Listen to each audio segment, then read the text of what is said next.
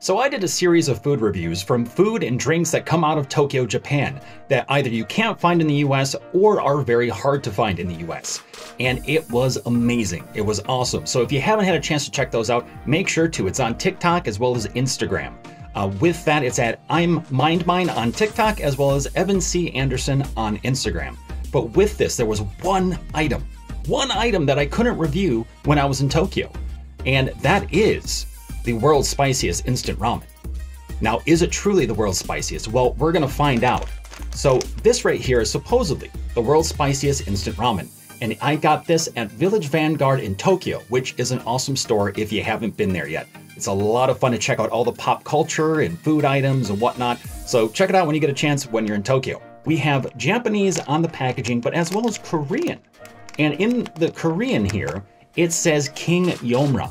King Yoemra is the king of death in Korea. So will we see the king of death? Do we have a death wish for trying this? Maybe King Yoemra will make it for us. That's even better. Either way, we're gonna find out, is this truly the spiciest out there on the market? There's about 527 calories. There's about 16 grams of fat. You also have about 14 grams of protein and 84 grams of carbs. And on top of that, in the ingredients, you have flour, salt, chili powder, paprika, onions, carrots, and many other ingredients, including yeast as well. So will this come all together to make the world's spiciest ramen? Well, let's go ahead and make it. Now, it's gonna take about 3 cups of boiling water. You're gonna add the ingredients and boil it for about 4.5 minutes. And then from there, add on any vegetables or egg that you so choose. So let's get to cooking.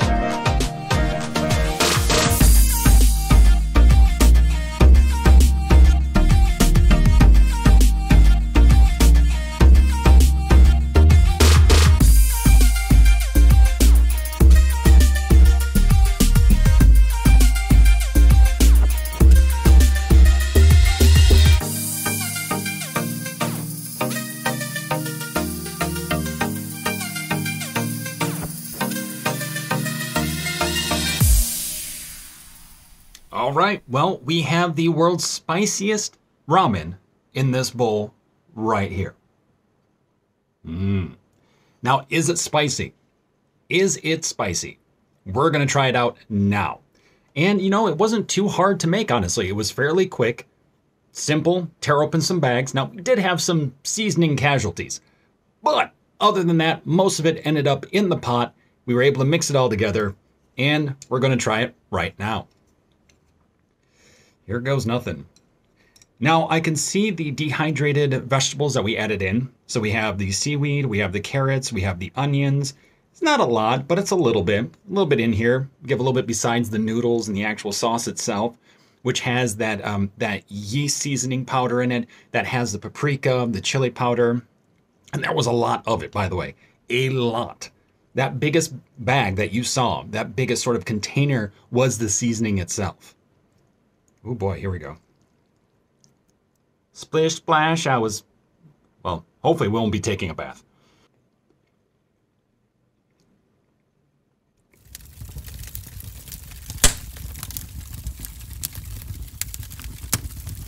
Okay. All right. So at first, the initial flavor is ramen. Just your basic sort of instant ramen. It has that initially for like the first like second or two. And then you start feeling a burn. You start feeling it kick in. And so after about 2 seconds, it's like this sort of super warm feeling. This just super warm heat wave that hits your mouth. And it's still hot. Like I'm feeling it in the back of my tongue, the tip of my tongue. I'm feeling it in the back of my throat. There's a bit of a burn there. There's definitely a bit of burn. It's not just the temperature. It is the seasoning. Now I can imagine for folks that eat meat, if you're really into beef or pork, chicken, that would go really well with this. You could also do tofu. I would also say eggplant could go well too. Get some Japanese eggplant, bake that or saute it up, throw it in here. That would be quite good as well. Overall, I would say world's spiciest, I would doubt that. Honestly, I've had Thai food that's way spicier. I've had some ramens that felt like they were pretty similar. From an overall flavor point of view, it's pretty basic. It's nothing to call home to and be like, hey, this is amazing ramen. It's okay. It tastes like instant ramen. Just has definitely a bit more of a kick. But like I said, you yourself could kind of spice it up, if you will, by adding in eggplant, tofu, beef, chicken, carrots, putting in some green onion, and just kind of playing around with it and making it your own. I mean, in the end, ramen is really just about kind of making it your own. It's a sort of Asian soul food in a way. It's just supposed to make you warm up and feel good. So, you know, this is a good base for something that you could probably make really, really well. So just take it for what it is. It is spicy ramen. I wouldn't say the spiciest, and it's pretty basic, but it's a good foundation for something that you can build off of. So there you have it. Yoemra, world's spiciest ramen, out of Tokyo, from Village Vanguard in Tokyo. And it's okay. It's not bad. It's okay. Would I recommend it?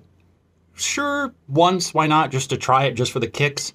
But other than that, I probably wouldn't go back to this unless I knew exactly what kind of vegetables I wanted to throw into this. If I added my own and just really mix it in there and let it simmer over time, then yeah, I think it might be a pretty interesting base. But by itself, I'm okay. But with that, once again, check out all the food reviews that I have up on TikTok, which is at mine.